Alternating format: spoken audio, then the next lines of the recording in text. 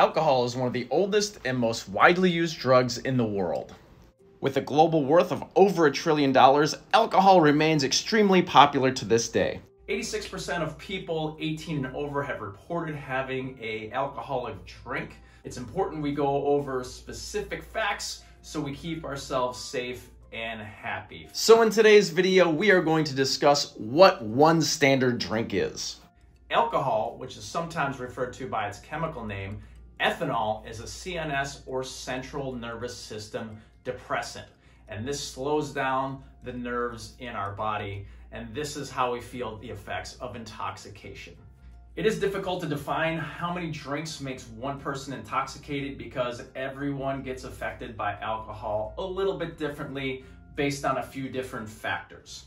So what we do is measure intoxication by BAC, or blood alcohol concentration. What we do know is as your blood alcohol concentration continues to rise, it does have different physical and psychological factors that go along with it. And that's why we need to know what one standard drink is, so when we go out and have some drinks, we can keep some sort of track of how many we've had so we don't suffer any negative consequences. There are tons of different varieties of alcoholic beverages out there, so on today's video, we're just going to focus on some of the most popular.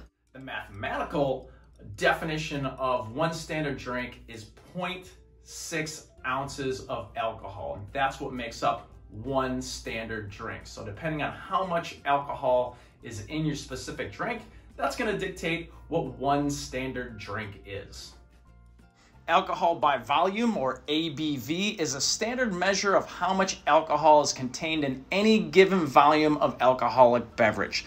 This also tells us how strong any alcoholic beverage is. The higher the percentage, the stronger the drink is. This can vary widely, and for this video, we'll be calling ABV alcohol percentage.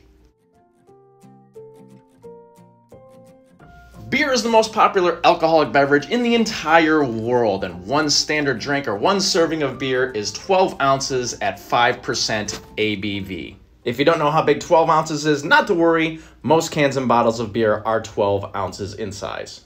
There are many different types and strengths of beer all throughout the world, so make sure you're checking that alcohol percentage so you know how strong that beer you're drinking is. Wine is derived from grapes, and grapes happen to be the most planted fruit in the entire world. And one standard drink or one serving of wine at 12% alcohol percentage is 5 ounces. Wine also comes in different types and strengths, so you might want to check out that alcohol percentage before you start drinking, and white wine has the same serving size as a red wine. Liquor, spirits, or hard alcohol comes in at a 1.5 ounce serving size, and that is at a 40% alcohol percentage. Liquor can be derived from many different things and also come in many different strengths, so make sure you're checking that alcohol percentage located on the bottle before you have any hard alcohol. Another way to measure the strength of liquor is by looking at the proof on the bottle. The higher the proof, the higher the alcohol percentage in that particular alcohol.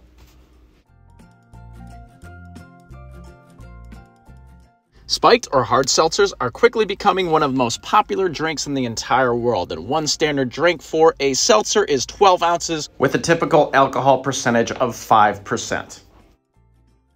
Before we end the video, let's get in some quick tips.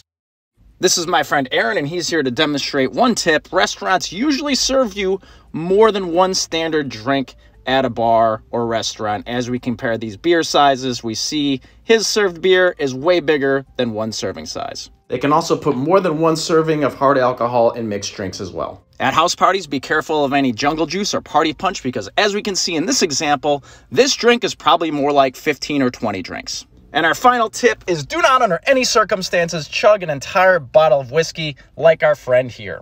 He's about to consume a whopping 34 drinks in a matter of seconds.